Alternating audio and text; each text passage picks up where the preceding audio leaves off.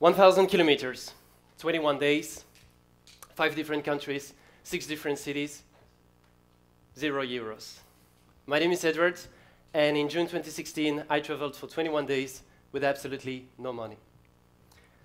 So, from Germany to Hungary, here was the challenge, to travel with no money. And to toughen up the challenge a bit, I committed to not use internet. So I couldn't use couchsurfing or Helpix or the similar websites that allows you to find a host or accommodation for free. So I emptied my wallet before leaving home, and I hit the road. And like this began one of the most incredible experiences I've ever lived in my life.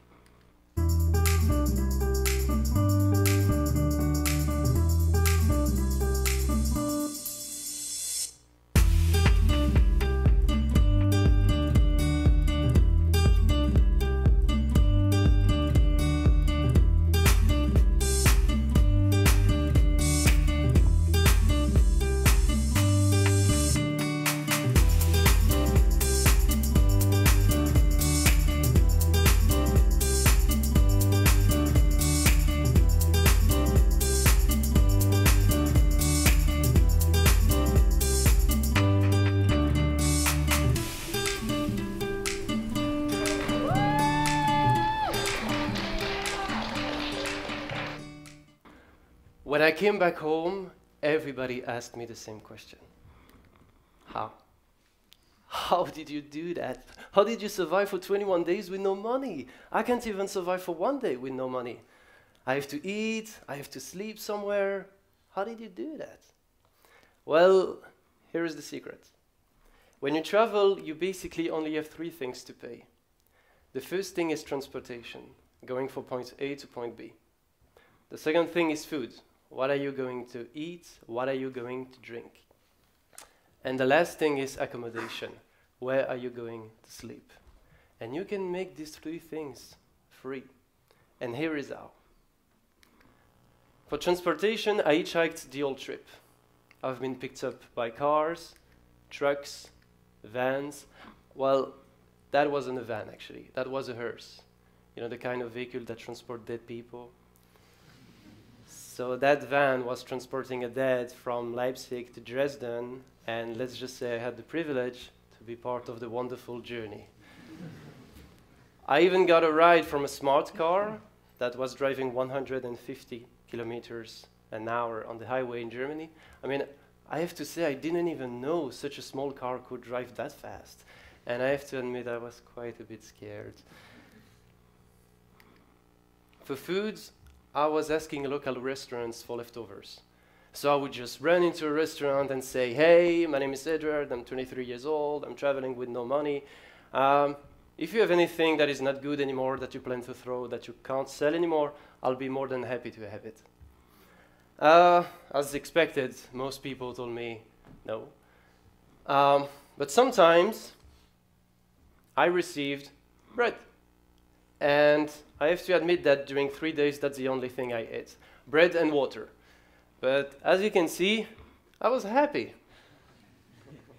But sometimes, people would cook a real meal from scratch for me, or give me delicious dishes. This is how I had chocolate cake with cappuccino in Dresden, gratin dauphinois in Leipzig, that chocolate cake with that macaron at the #1 cake shop, according to TripAdvisor in Budapest, and that soup and that fruit juice in the #1 restaurant, according to TripAdvisor again in Vienna. And about this restaurant, when I wanted to sit down, the waiter pulled out my chair so that I could sit down. I mean, nobody has ever done that to me before in my life. And finally, for accommodation, I was asking local people in the street, hey, can I sleep at your place tonight? As expected, 9 out of 10 times, people would just tell me no. But I learned something from that. The thing I learned is to redefine my view about rejection. Now, we all face rejection in our daily lives. We go to that job interview, we get rejected. We don't get the job. We go talk to that pretty girl in the bar, we get rejected. The thing is, Most of us experience rejection once a day, once a week, sometimes even once a month. And we are not so used to it. And that's why it hurts so much. But there are two things I'd like to share with you about rejection. And that comes from a guy who has experienced an average of 20 rejections a day. Between the rejections I faced when I was hitchhiking, asking for food, or asking for accommodation. The first thing I'd like to share with you about rejection is that people are never rejecting you. People are rejecting the idea you represent. When you are hitchhiking, for example, who has ever hitchhiked in his life before? Hitchhiking? All right, good. When you're hitchhiking, the vast majority of people who won't take you hitchhiking won't do that simply because that's who they are. They don't take hitchhikers. Don't take it personally. And the second thing about rejection is that rejection does not mean you'll have nothing. Rejection just means that you'll have something a little bit different. When I was, for example, asking in the street to random people, hey, can I sleep at your place tonight? And people told me no, I wasn't telling myself, oh, that means I'm going to have to sleep outside tonight in the streets. No, I was just telling myself, all right, that means I'm going to find someone else and live another experience that might be even better than the one I just missed. To me, we should never be afraid of rejection because it's just part of life. And to me, getting what you want in life is just a matter of being willing to experience enough rejections before having what you want. And in the end, I didn't sleep a single night outside. It did happen that I was still looking for someone at 4 a.m. in the street, but I always found somebody. And in the end, it taught me to put things into perspective. When I would finally find someone to host me before falling asleep as I was laying on the couch or on the bed, I would fall asleep in, I would always remind myself, hey, I got food in my stomach, I got water in my bottle, and I got a roof above my head and a mattress under my back. Everything is fine, I'm happy. These three things, food, water, and shelter, are things we take for granted in our daily lives. But if we think about it, we're actually so blessed and lucky to have it. Now, what are the lessons that I've learned from that? Why did I do such a thing? I already shared some of the lessons with you, but I'd like now to share the 4 biggest lessons I've learned from doing this kind of trip. And I believe these are lessons we can all apply in our daily lives, because in the end, life is a journey too. The first thing I've learned is that this is not about what you get, this is about what you give. I began this journey wondering each time I was meeting someone new, what can I get from this person? Can I get food? Can I get a ride? Can I get accommodation? And I ended up this journey asking myself questions that were completely different. Questions like, what can I give to this person? Can I give a smile, my enthusiasm, an inspiring story to share, an ear to listen to problems? Sing a song for them, dance with them, anything.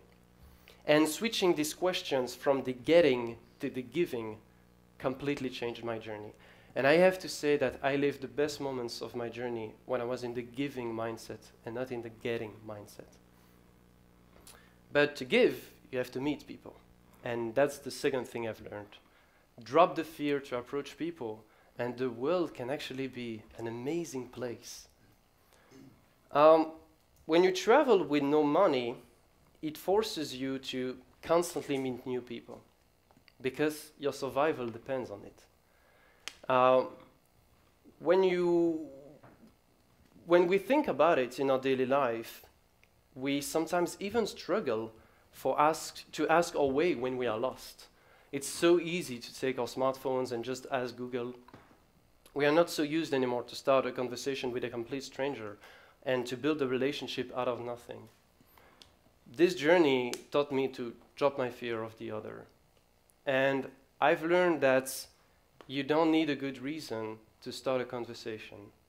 You don't need to be in the same sports club. You don't need to be in the same university. You don't need to be introduced by a common friend.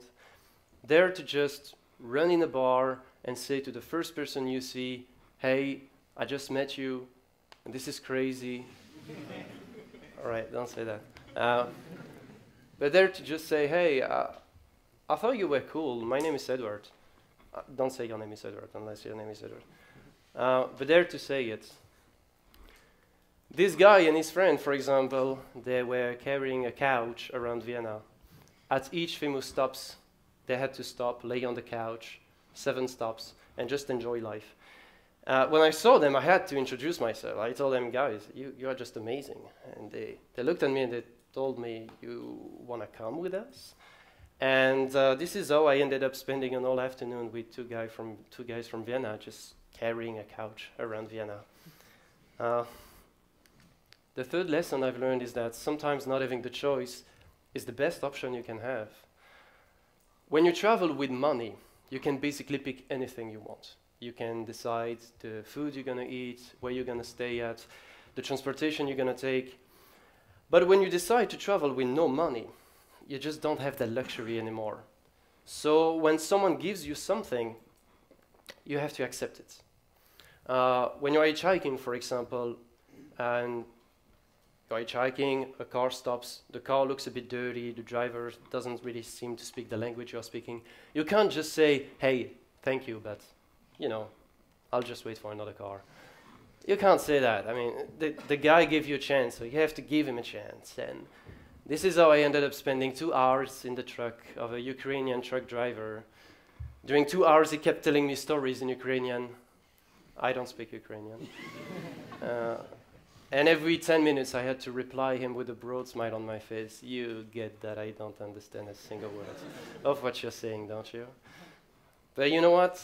That was one of the most inspiring and funniest story I had during the journey. Because, you see, I am not so sure that if I would have met this guy in a bar in my hometown, I would have spent 2 hours talking with him, especially not in Ukrainian. But here, 1,000 kilometers away from home, with no money, I had no choice.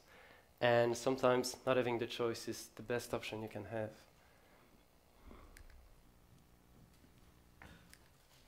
The last lesson is that there are no such things as bad experiences.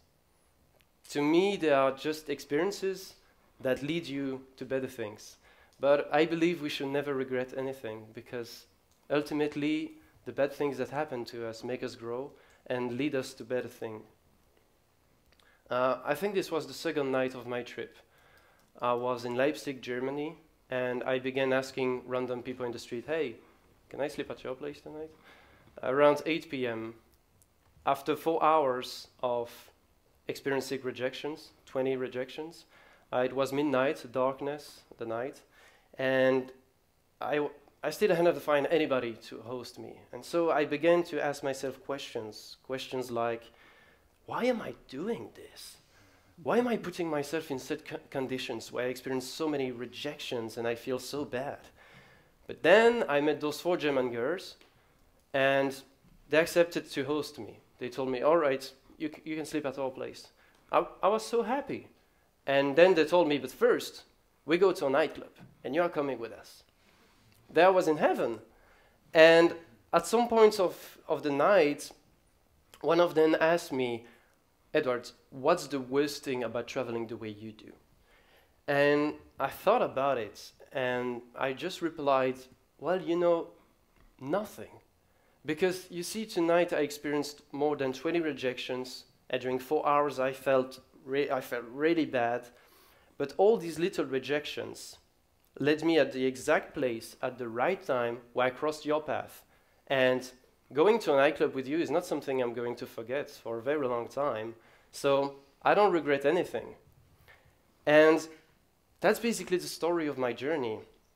How all these little rejections and bad moments I experienced led me to meet the people who made my journey. And I lived moments I will remember as long as I live.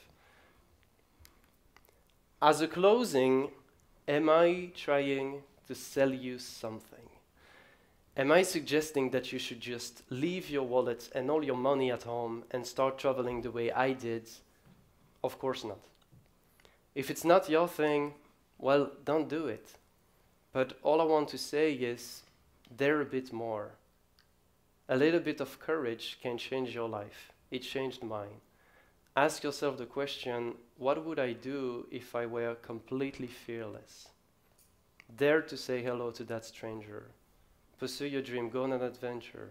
Because in the end, like Helen Keller once said, life is either a daring adventure or nothing at all. Thank you very much.